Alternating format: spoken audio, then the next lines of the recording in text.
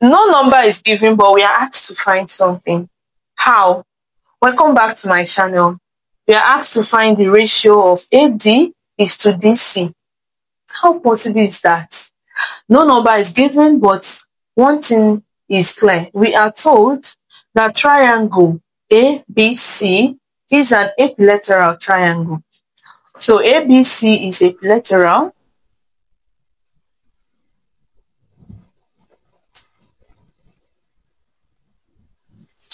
Now, one thing about equilateral triangles is that all the angles are equal and all the sides are equal. So if triangle ABC is an equilateral triangle, it simply means that angle C is equal to angle B, which is equal to angle A, which is equal to 60 degrees. Okay? Excuse me. So, having established that fact, it simply means that here is 60, here is 60, and here is 60 as well. Now, remember that D should also be 60. It should be equal to A. And E should also be 60. It should be equal to B. How?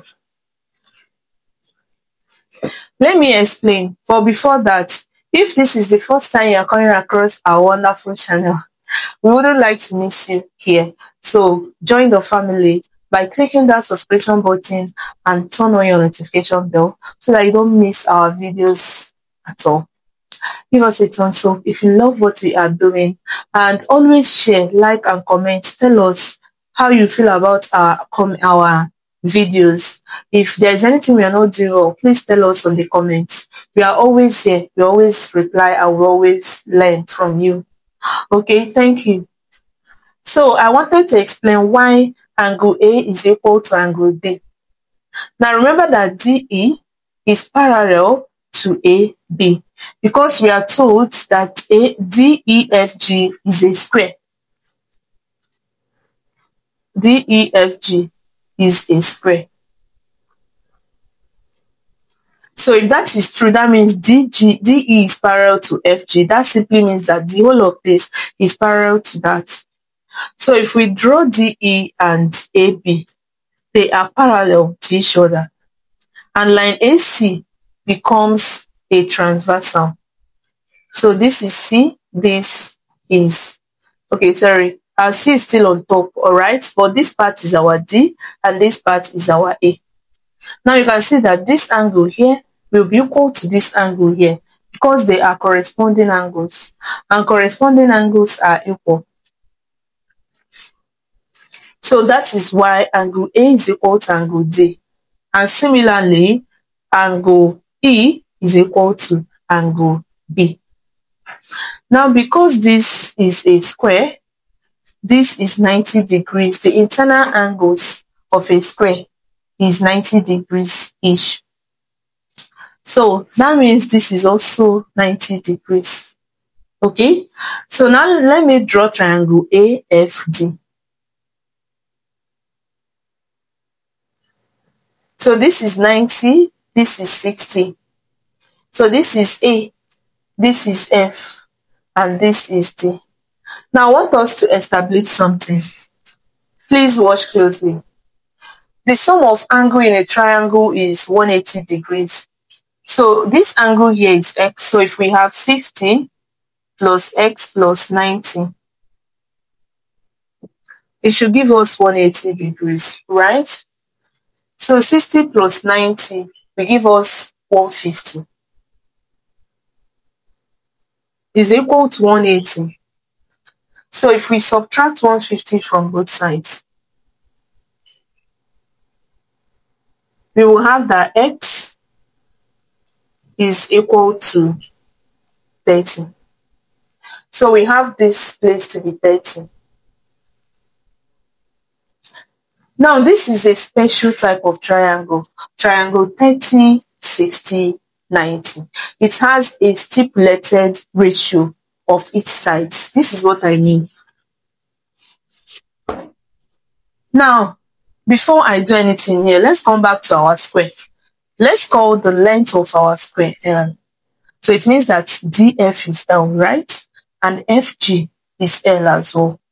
GE is L and DE is L as well, right?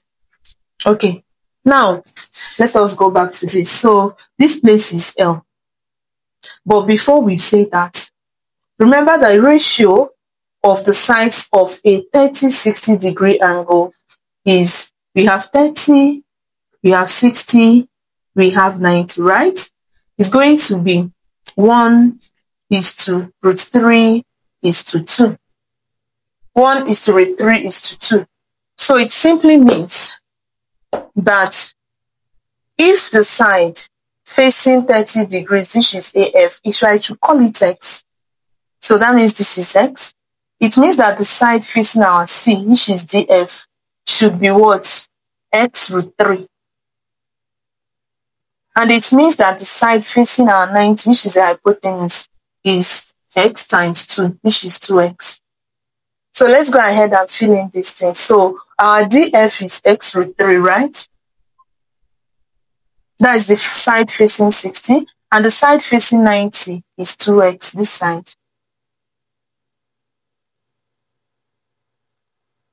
Okay. Now I want you to look closely again. Recall that DF is the length of our square. So it simply means that L is equal to X root 3. So we want to get the value of X, right? So if we get the value of X, we divide both sides by root 3. Divide by root 3. So this will remove this and we have that X is equal to L divided by root 3. If that is the case, so it means that AD is equal to 2X. So this is equal to 2 multiplied by L over root 3. So this will be 2L over root 3. Alright, so we have gotten AD. So our AD is 2L over root 3. So we have here to be 2L over root 3. Oh, that seems to be small. So AD is 2L over root 3. And DC is L. Why? Remember that if this is 60 and this is 60 and this is 60, it simply means that this is also an equilateral triangle and all the sides are equal. So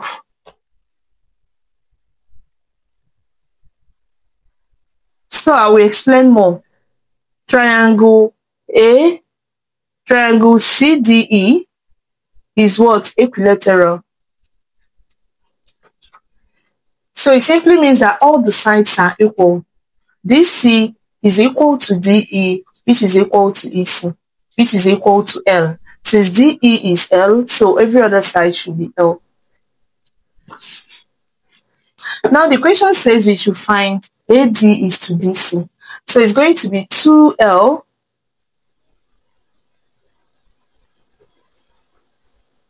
is going to be 2L over root 3 is to, what is our DC? Our DC is L. Now dividing both sides by L, we will have 2 over root 3 is to 1. Alright. Thank you so much for watching. You can still rationalize this anyways. So thank you so much for watching and see you in my next video.